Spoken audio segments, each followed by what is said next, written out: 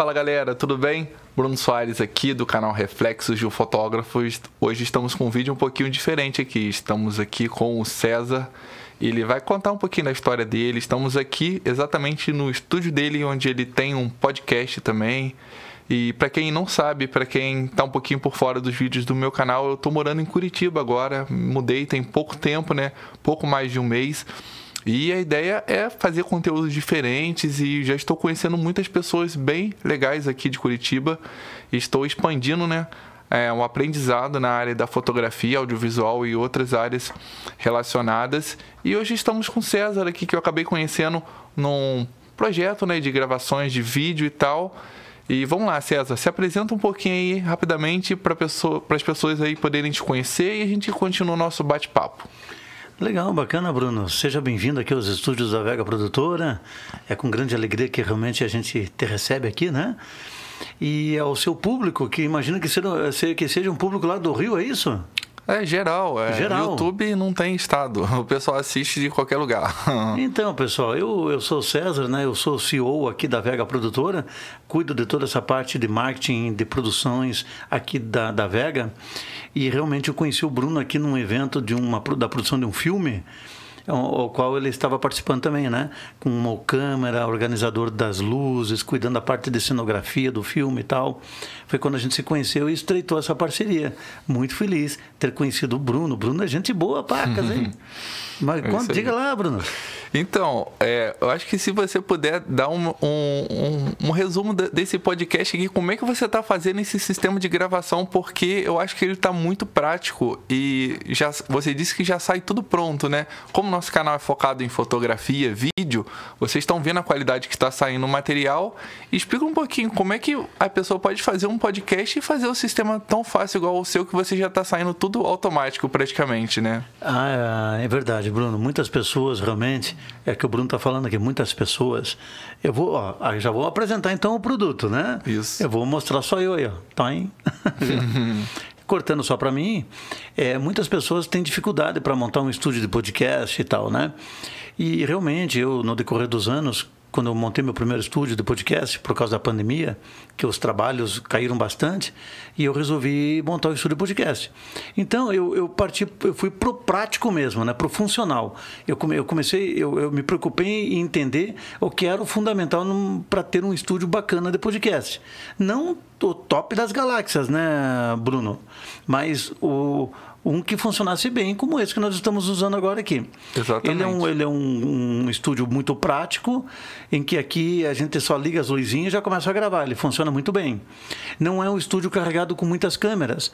Aqui esse estúdio ele tem 5 câmeras, mas no momento com o Bruno, estamos gravando apenas com 3.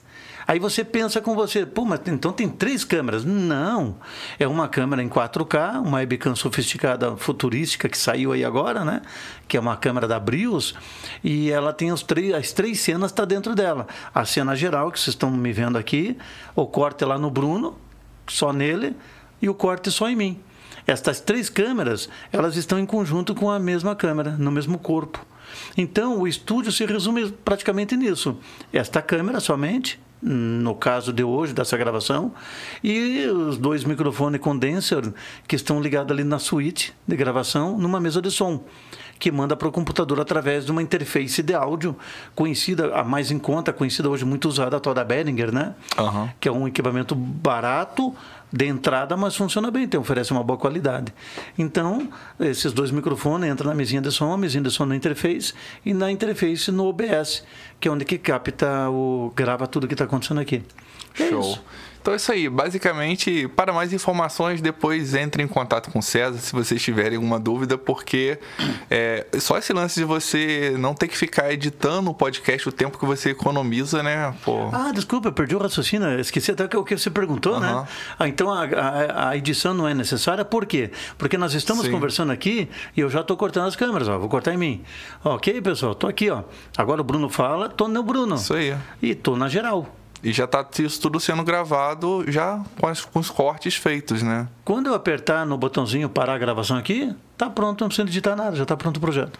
Isso E tem mais ainda, dá para colocar GC, o nome, se eu quiser ali. Dá para realmente terminar um material de primeira qualidade, com GC, com tudo prontinho. Aí, que bacana. Eu tô aprendendo um pouco, né, desse universo aí, que acaba fugindo um pouquinho do que eu faço. Então, vamos lá. Já que a gente está fazendo esse bate-papo, começa aí mais ou menos quando você começou nessa parte. Começou na fotografia, começou no vídeo, começou em outra área. Um pouco do quando você começou, e depois a gente vai falando um pouco o que você mudou, né, durante, né, os anos, as coisas que vão acontecendo, né, os planos acabam mudando um pouco, né? A história de cada um, eu acho que ela brota já lá da criança, lá do coração, lá na infância. A história de cada um, o futuro de cada um, acho que já nasce junto com cada um. Eu, por exemplo, aos 6, 7 anos de idade, essa história, essa minha pequena biografia, que está lá no meu site da produtora, no blog da produtora, que eu conto como que aconteceu a minha história em questão de vídeos. Foi com 6 anos para 7. O meu falecido pai chegou em casa com um radiogravador, e eu fiquei fascinado quando eu descobri que a voz que tinha como a voz ficar presa dentro de uma fita cassete. Eu achei aquilo realmente extraordinário. Eu achei aquilo realmente fantástico, uma coisa realmente muito impressionante. Eu não conseguia compreender como que a voz ficava presa dentro daquela fita. E eu chamei todos os meus amiguinhos da região lá e organizei uma galera toda, vamos gravar historinhas. Sim. Então, a partir de então, eu comecei a gravar diversas historinhas. Eu gravava assim, botava para gravar lá, tava com 2, 3 amigos em volta do radinho ali, com aquele microfoninho do radiogravador mesmo, ali, original. Aí eu falava, pessoal, escutei um barulho. Aí o outro vai lá, sério? Sério? Ah, vamos correr então, de fazer assim com os dedos, ó. Todo mundo fazer junto, ó. Vamos pular o muro. Ah, não, eu vou cair. Pum, batia, né? A gente fazia sonoplastia tudo junto. Eu tenho essas fitas guardadas até hoje no almoxerifado da produtora. Até hoje essas fitas. Que bacana. Com a minha voz de criança na época. Então, eu sempre gostei de gravar historinhas. E foi assim, a minha infância, o meu contato com gravações, né? O vídeo entrou aos meus 15, 16 anos e foi com 18 anos que eu iniciei na televisão. Eu entrei aqui em Curitiba na TV Iguaçu Canal 4, que hoje é Rede Massa, né? Antigamente era TV Iguaçu Canal 4, na época do Paulo Pimentel, ex-deputado estadual. Fui para a CNT, onde eu trabalhei com o Alborguete, falecido. Já ouviu falar do Alborguete? O Alborguete era muito louco, ele pegava um cacetete lá, batia na mesa, lá, senta aqui no cacetete do Alborguete. Era um cara muito louco, tá aí no YouTube, tem vídeo dele aí. Sim, sim. E junto com o Alborguete trabalhava o Ratinho, que era o repórter policial. O Ratinho hoje, do programa do Ratinho. E eu cuidava da coordenação de comerciais, do horário do programa do Alborguete, e em alguns casos eu fazia folga do câmera cinegrafista da reportagem de rua. Era quando eu saía fazer externa com o Ratinho, quando eu fazia folga do cinegrafista do Ratinho. Foi ali que eu tive minha parceria, foi quando eu me estreitei em parceria profissional, em trabalhar junto com o Ratinho. Sim. Foi uma experiência assim de 2 anos, mais ou menos, quando eu estava na CNT. Saí da CNT, fui para a extinta TV Manchete. Tudo extinto, hein, pessoal? Não é que eu tô velho, mas... Vai mudando, né? Vai mudando, né? Não tem jeito. A extinta TV Manchete hoje é RIC TV. Canal 7, RIC TV aqui em Curitiba, Canal 7. E foi quando estreou a primeira novela Pantanal. E eu que cortava os comerciais aqui no Paraná, né? Para o Paraná, para todo o Paraná, era eu que cortava os comerciais na hora da novela Pantanal. Sim. Era eu que estava lá apertando os botãozinhos, trocando tal. Larguei televisão, fiquei uns 4, 5, 6 anos envolvido com televisão. Larguei, porque em paralelo com a televisão estava estudando, fazendo curso pelo Instituto Universal Brasileiro. Lembra disso? Fazia um curso por correspondência, lembra? Sim. E eu fiz o de rádio e televisão. Eletrônica de rádio e televisão. No final do curso montei um radinho lá. E legal. Eu abri uma eletrônica, fiquei 13 anos com a eletrônica, montando computador para vender, finalmente lá. E começou a vazar um boato na época, lá em 2000 e alguma coisa. Início do ano 2000, começou a vazar um boato que a eletrônica estava com os dias contato, ia se tornar descartável e tal. E eu comecei a me preocupar com isso. Então foi quando eu resolvi retornar para a mídia. E realmente, daí eu retornei com a Wega Produtora. Montei minha Wega, né? E até hoje, desde o ano de 2004, eu estou produzindo vídeos, muita mídia, né? Através da Wega Produtora até os tempos atuais de hoje, de 2023.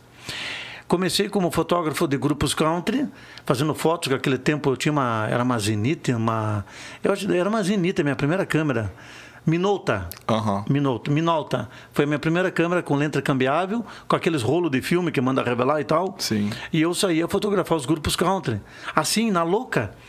Tinha aqui os eventos em Curitiba, aqui, que eu rodei o Country Bar, Estrebaria. E eu ia lá de gaiato, lá ia com a máquina lá, comprava um rolinho de 36 pose, eu ia pedir permissão pro porteiro, pô, deixa eu entrar, fazer umas fotinhas, não vou nem dançar, né? Sim. Eu quero fazer foto mesmo, quero vender minhas fotos, preciso trabalhar, né? E eu vendia 3 cruzeiros na época, nem era real, acho que na época. Eu vendia lá, era 3 alguma coisa lá, cada foto. Sim. 5 dias depois que eu mandava revelar, e pegava o contato dos modelos e entregava quase uma semana depois. Sim. E aí, em paralelo, eu vim trabalhando com a filmagem, vim voltando, retornando com a filmagem.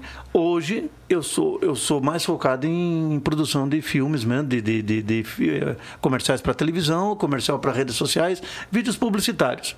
E agora o Bruno está acompanhando aí, estamos também produzindo curta-metragens aqui em Curitiba, né, Bruno? Sim, exatamente. Deu para dar uma prévia? Deu, pô. Olha só quanta coisa bacana que eu vou aprender aos poucos aí com essa experiência toda, né? Porque, assim, eu tô na fotografia desde 2015, nunca parei, mas assim, com certeza a gente sempre aprende também, ainda tem muita coisa que eu vou aprender, até porque eu comecei na fotografia, depois eu fui pro vídeo, o vídeo ainda tem muita coisa que eu quero aprender, e foi exatamente esse um dos motivos de eu ter vindo aqui para Curitiba, para poder conhecer pessoas que têm mais experiência, para poder fazer trabalhos diferentes dos que eu estava fazendo lá em Petrópolis. E beleza, então já explicou um pouquinho, tem o estúdio do podcast, né, que ele faz os podcasts aqui, que foi uma área que cresceu muito, né, recentemente, né, principalmente na pandemia, o pessoal começou com muita questão de live e questão de podcast, então foi uma coisa que muita gente começou a fazer os podcasts, e beleza, explicou um pouquinho de como é feito o sistema de podcast dele. E vamos lá para outro assunto, né, sobre essa questão dos curtas em si, né. Você comentou comigo que é uma ideia que você tinha, mas acabou assim, não estava colocando em prática, estava meio que pensando, aí decidiu, não, vamos fazer. Essa uma ideia super recente, mas uma coisa bem legal de comentar também é que, vamos dizer assim, o César, ele é uma máquina de roteiros, né? Ele tem muitas ideias aqui interessantes, então assim, ele praticamente faz tudo sozinho se for preciso. Ele tem um roteiro, ele grava, ele edita, ele faz ajuda a dirigir, no caso as cenas, o que os modelos precisam de falar, as expressões, então assim, ele é praticamente completo, né? Então assim, vamos falar um pouquinho dessa ideia dos curtas e também, aproveitando, pedir para as pessoas seguirem lá no seu Instagram, passa o contato certinho para as pessoas acompanharem que esses curtas vão começar a ser postados, né, com bastante frequência, né? E pelo que você comentou, a ideia é fazer assim, uma coisa legal, bem feita, simples e não uma coisa demorada. Fazer, postar, né, um por semana, que você tem essa ideia, né? Ah, com certeza.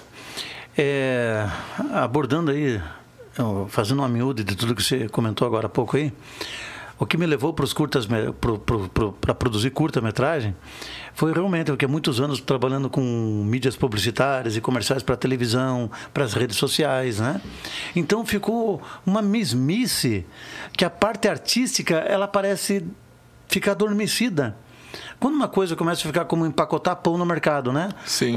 Que a tua profissão fica uma coisa só repetitiva, né? Tipo, empacotando pão. Eu comecei a me enxergar sentado na minha ilha de edição ali, empacotando pão.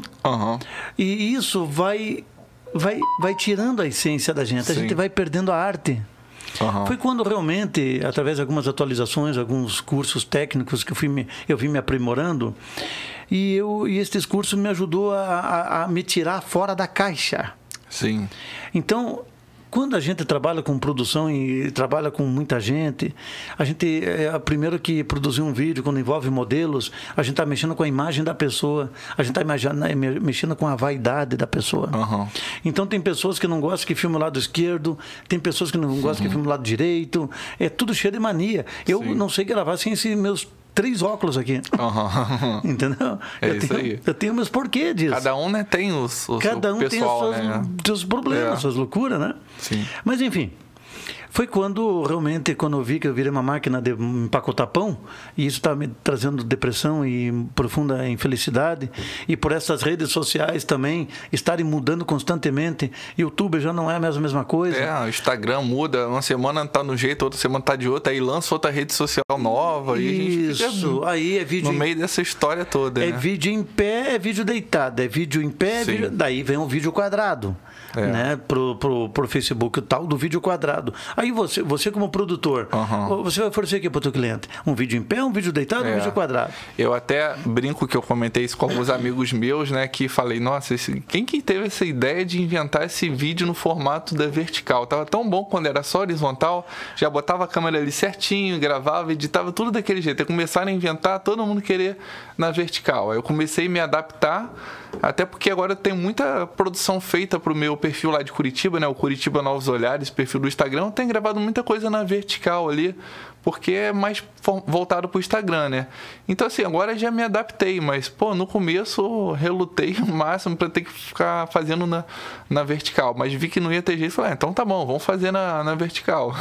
Então, assim, a gente meio que vai ter que ir se adaptando, né? As mudanças, né?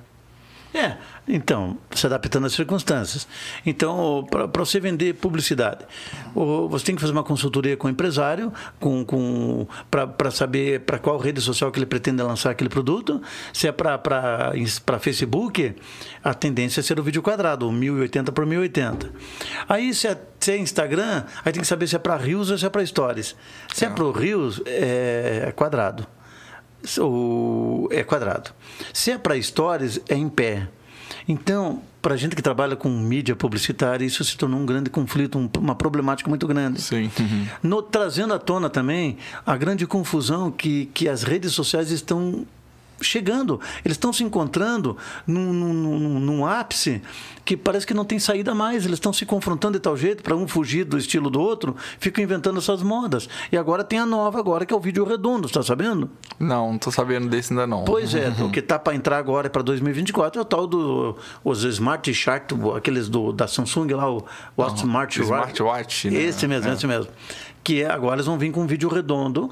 E se você está com dúvida do que eu estou falando, se você está com dúvida do que eu estou falando aqui, pega o teu WhatsApp agora, aperta lá na câmerazinha e transmita um vídeo para um amigo teu. Já está indo o vídeo redondo. Eu já vi vídeo redondo assim, mas eu não entendi exatamente a proposta. Para encaixar no que vai sair agora em 2024, que é os relógios redondos. Aí o vídeo já vai tomar conta da tela do relógio. Eu tô tão bem, é que eu não uso no relógio nem redondo, nem quadrado. Eu não tô usando relógio. Eu já tenho celular com relógio, né? Então, assim, eu não tô nem usando mais. Então, Bruno, o que está acontecendo? As redes sociais estão perdidas. Sim. Elas estão nesse confronto entre elas. Uma quer diferenciar uma da outra, então para se diferenciar inventa um vídeo quadrado, um vídeo redondo, e tá esse marasmo aí. O que eu visualizei para 2024 aqui para a Wega Produtora? Retornar ao grande network, ao fantástico network do presencial. Então, para que isso aconteça, aqui em Curitiba, tem alguns cinemas que você pode alugar o cinema. Sim. Você aluga o cinema fechado. E não é caro não, hein? Então, o projeto da Wega agora vai ser locar cinemas para que todas estas produções aqui pela Wega Produtora, os curta-metragens, os curtas... Sim. É curtas-metragem ou curta-metragem? Eu estou perdido aqui. Eu acho que é curta-metragem, eu não tenho certeza. Não, mas no plural, como é que fala, Ana? Deve ser curta-metragem, não sei, agora não sei. Dá um branco, vou ficar te devendo, gente. Aí você sabe como que é certinho? Dá uma embaralhada, né? Então, eu mudei o foco, eu pensei o seguinte, eu vou contar histórias em vídeo e vou sempre inserir os meus patrocinadores nestes vídeos e vou fazer com que estas histórias aconteçam dentro dos espaços dos meus patrocinadores. Eu vou montar histórias, contar histórias envolvendo os meus patrocinadores e os futuros que vão chegar. Sim. Né? Agora, junto com o Bruno está sendo ator aqui também. Outra coisa nova, né? A gente meio que fazendo de tudo um pouco, né? Ele está decepando mulheres, ele está arrancando o facial das mulheres fora para injetar máscara artificial. Depois vocês vão ver isso aí, gente. Vai sair na rede isso aí, vai sair na rede aí. Então, ele está fazendo parte também dos curtas, é um tremendo produtor técnico, um baita de um fotógrafo. As fotos do Bruno realmente impressionam, são fotos trabalhadas, são fotos artísticas, são fotos que vêm da essência à alma. O Bruno, ele é um artista. E estou feliz com ele perto da gente aqui. Ele foi uma boa jogada dele vir para Curitiba e, graças a Deus, conhecer nós aqui. Exatamente. É uma grande soma, rápido, né? Pouco tempo, acabou um mês e pouco aqui, já acabei conhecendo já, assim como outras pessoas que eu conhecia. E assim, né, Bruno? Bruno, com a gente aqui, também está conhecendo mais pessoas, né, Bruno? Sim. E é engraçado que o César, vocês não têm noção a quantidade de equipamento que tem aqui na casa e estúdio dele. Eu achei que eu tinha muita coisa até vir aqui na casa do César. Nossa, tudo quanto é cantinho, é tripé, é iluminação, é microfone, é cabo. Então, assim, isso facilita muito, né? Porque já tem tudo que precisa ali para poder gravar, né? E fala também da questão dos curtas, né? Que acontece? Você mostrou sobre a máscara que a gente usou nesse, esse lance que é interessante às vezes quando você quer fazer essa produção de curtas, ou às vezes quem faz produção de fotos em estúdio, começar a comprar algumas coisas que pode ser interessante de aparecer. Então, às vezes, uma máscara, às vezes uma roupa diferente que uma modelo pode usar, um acessório, isso é muito interessante também. Então, se você quer ter esse lado mais criativo, ver como uma coisa pode ser utilizada e às vezes não vai custar caro para você fazer aquele investimento, compra, você pode usar uma vez, duas, entendeu? Depois não usou mais, troca, compra outro, entendeu? Você notou que a casa aqui é cheia de brinquedos espalhados também, né? Tem uns brinquedos velhos jogados pelo quintal. Muitas coisas eu compro, né? Esses utensílios eu compro para colocar em filme ou em comerciais.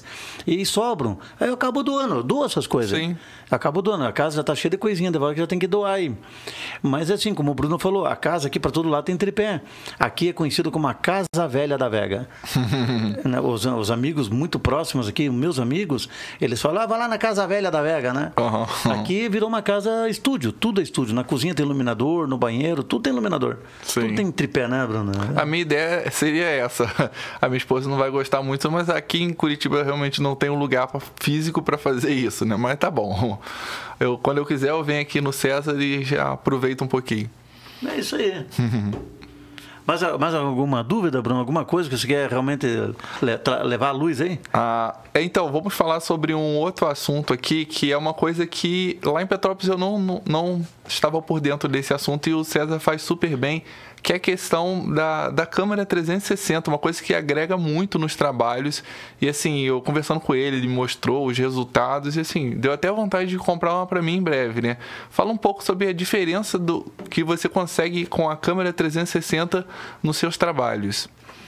Então, Bruno, a aquisição desse equipamento ultramoderno aí, com inteligência artificial, ela tem um pouco de inteligência artificial também. Por exemplo, se eu pegar a câmera e colocar na mesa aqui, e nós estamos em 4 conversando aqui com a câmera 360, estamos em 4 pessoas. A inteligência artificial embutida nela na hora da gravação já detecta o facial meu, seu e dos outros 2. E quando exporta para o software dela, ela já separa em câmeras comuns. Sim. Onde que eu posso produzir tranquilamente um programa com 4 câmeras, mais a câmera geral. Ela abre assim, abre. É fantástico. É uma tecnologia assim que não tem como você não ter uma câmera 360. Sim. Então, para esporte, para curta-metragem, tudo ela é essencial, porque praticamente é o fim do cinegrafista, né? É assim, é uma imagem com qualidade e você não precisa de se preocupar muito, porque na edição você vai poder escolher o ângulo que você quer, o enquadramento, tirar o zoom. Na pós-produção, na pós-produção, você pode como se estivesse no local de novo. Sim. Mas sem as pessoas presentes. Você já está com essas pessoas todas dentro da tua câmera 360. Facilita muito. Além disso, ela também tem um áudio legal que, dependendo da situação, dá para utilizar. Então, assim, é muito interessante. É uma coisa que... É o que eu falei, lá em Petrópolis eu não tinha muito acesso, né? Não conhecia muitas pessoas que trabalhavam com isso.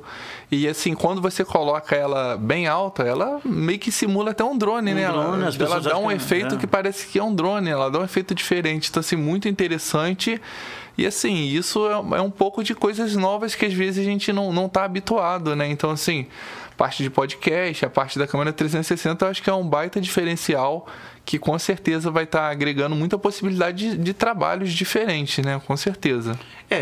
A aquisição desse equipamento, falando no começo, eu acabei me perdendo ali. Eu comprei essa câmera aí para entrar no tour virtual. É uma nova proposta que a Wega abriu no site, né? A gente abriu no site da produtora uma nova proposta, a sua empresa em 360 graus. Sim. Que é o tour virtual, né? Então, o internauta, a gente faz com que o internauta ande dentro da sua empresa. No nosso site está lá. Sim. Tem 2 modelos lá.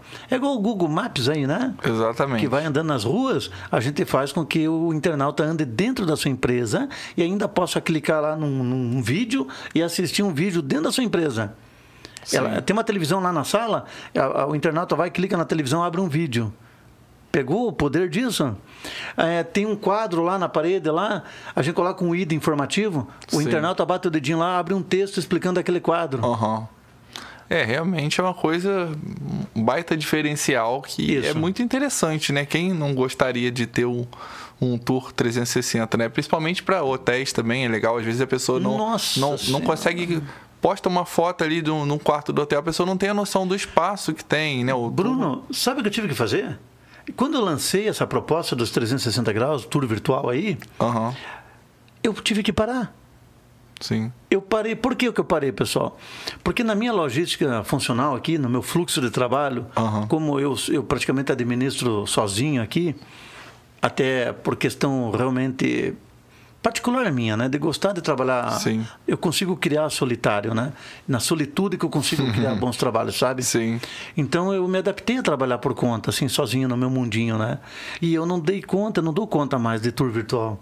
Então eu deixei no site, ainda tá lá a proposta, mas agora eu vou ter que preparar um pessoalzinho, uma equipe, né? Sim. Para poder abrir a demanda de volta e botar a gente para trabalhar, porque sozinho não dá conta. É muita coisa, né? Para poder.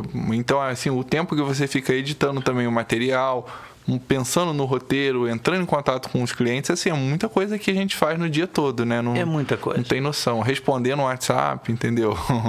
É muita coisa. Hoje, trabalhar com mídia é impressionante como o teu tempo voa. 12 horas ao dia é muito pouco, não dá. Sim, exatamente. Então, quando você começa a ampliar muito o teu leque, isso vai sufocando, que chega um momento que você não aguenta mais. Você já não sabe se atende o pessoal do tour virtual ou se atende o pessoal do comercial para as redes sociais. Então, o que está acontecendo? O erro está em mim. Eu estou dando passo maior que a perna. Eu estou vendendo trabalhos que eu não posso suprir com o fluxo. Sim. Foi quando eu tive que daí desacelerar. Eu parei as campanhas para anunciar o tour virtual, que eu crio campanha no Google Ads, né? Eu pago campanha para anunciar os meus trabalhos. E é graças a Deus isso é esse motivo que eu alugo meu estúdio aqui, é através das campanhas. Sim. Né? Então eu congelei a campanha do tour virtual por enquanto, até que eu esteja mais apto, né? Sim.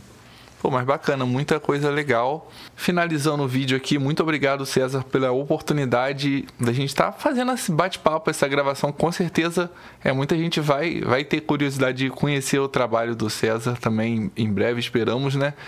E qualquer coisa a gente volta para outros vídeos, outros temas aqui, porque eu acho que eu vou estar sempre por aqui também, né? Na medida do possível, já é a 3ª vez que eu venho aqui acho que logo já está pilotando aqui o estúdio podcast. Quem sabe? E é isso aí, muito obrigado, César. E suas considerações finais aí, um recado para a galera aí que assiste o canal. Tranquilo. Agradecendo de prima aqui já realmente o Bruno por me convidar para esse bate-papo, né? Bacana aqui. Convidar na sua própria casa, né? Mas ser entrevistado por alguém também da mesma área, com o conhecimento que você tem, é muito importante, né, Bruno? Sim. E realmente feliz, né? Por quem realmente acabar caindo nesse vídeo e curtindo esse bate-papo aqui. Realmente a intenção é sempre ensinar e compartilhar conhecimentos, né? Eu sou bem apaixonado pela tecnologia, eu gosto da tecnologia, por isso que eu estou sempre inovando. Estou com o Bruno sabe aqui, tem câmeras de tudo que é geração aqui pendurada pela casa e funcionando, as câmeras estão funcionando, só que viraram enfeite porque não usa mais. Não é mais prático, né? Não é mais prático. Faz muito sentido, né? Eu tenho uma câmera aqui que eu usava para reportagem de rua para a televisão, é uma Sony gigante, uma Sony, ela pesa 7 quilos. Sim. E funciona. Está funcionando. Mas sair com uma câmera desse tamanho hoje em dia na rua é passar vergonha. Não, aí tu vai lá, o cara vai, tira um celular, grava e vai entregar uma qualidade ótima. Exatamente. Entendeu? E eu era um cara que obrigava, pessoal. Eu ficava muito brabo quando eu ia num evento, eu via as pessoas filmando com o celular. Por que eu ficava brabo? Eu acabei descobrindo porque estava desafiando, estava confrontando com a minha tecnologia de câmeras profissionais. Um celular, as pessoas estão botando mais fé no celular do que na minha câmera profissional. Isso me deixava muito irritado. Muito irritado. O que eu fiz hoje? Eu comprei um celular. Eu comprei um celular que filma em 8K e pronto. Cheguei, já filmei até casamento com esse celular. E foi exatamente o que eu fiz também. É aquele lance, né? Se você não pode brigar com a tecnologia, junte-se a ela. Se tu tá vendo que muita gente tá usando, tá conseguindo entregar um resultado bom. A câmera 360 graus foi a porrada final para mim. Foi a pancada final. Sim. A câmera 360 graus, pessoal, foi a pancada final para mim. Então, minhas considerações finais. Então, pessoal, eu desejo sucesso para todos, que um pouquinho desse bate-papo, né, possa te ajudar a abrir alguns caminhos, a decifrar alguns paradigmas aí. E eu tive que me libertar de muitos paradigmas. Eu era um cara muito endurecido naquilo de antigamente. Nada substitui uma câmera desse tamanho. Sim. Não tem como. Eu quebrei esse paradigma. Eu estou saindo filmar agora com um celular, num estabilizador igual o Bruno tem. Sim. Eu estou saindo filmar com um 360, que é uma câmera desse tamanho aqui. E não estou nem aí. O que me importa é a qualidade. É o resultado final que a pessoa vai ver. Ela vai ver o resultado final. E se ela gostar do resultado, independente do equipamento que você usou, eu acho que o que importa é o resultado. E tem muita gente que tem medo disso. Medo do cliente, às vezes, não achar que se você está com um equipamento menor, você não vai fazer um trabalho tão bom. Exatamente. Não tem muito isso, né? E hoje em dia, com as câmeras mirrorless, que elas são menores, são muito mais leves, quando você pega uma câmera pesadona e tal, você vai estar carregando mais peso, às vezes, sem necessidade, né? Tem concorrente que sai filmar, vai filmar com essas câmeras com celular mesmo, mas leva essas granolas e coloca no tripé para fazer fake. Para enganar o próprio cliente. Para enganar o cliente e o público do cliente. Não, a produtora chegou, olha o tamanho das câmeras e tal, impressionante. Né? Mas, na verdade, a câmera principal do evento é o celular. Né? Você acredita nisso, Bruno? Não, acredito. Porque, tipo, e engraçado que o cliente nota isso, né? Tipo, você chegar só com o celular é uma coisa. Agora, você chegar com o celular, um microfone externo, igual eu uso o gravador externo, uma iluminação, um gimbal para celular, já chama mais atenção. Já não é só o celular. É o celular com mais os acessórios, né? Então, tudo isso interfere também, né? Interfere também, né? O celular com o estabilizador, né? Sim. Mas é isso, Bruno. Então, fico feliz. O pessoal aí que simpatizar de repente com a gente, é só digitar aí no Instagram, né? Não sei nem que o Bruno vai colocar esse vídeo. Aí no YouTube. É só digitar Wega com W, como tá já tá aí, ó. Tá na marca ali. É tudo junto. Wega Produtora, não é Wega Produções. É Wega Produtora. Você vai encontrar a gente em tudo que é lugar, até no TikTok. Então, tá ótimo, gente. Muito obrigado por assistirem. Até os próximos vídeos e valeu! Tchau!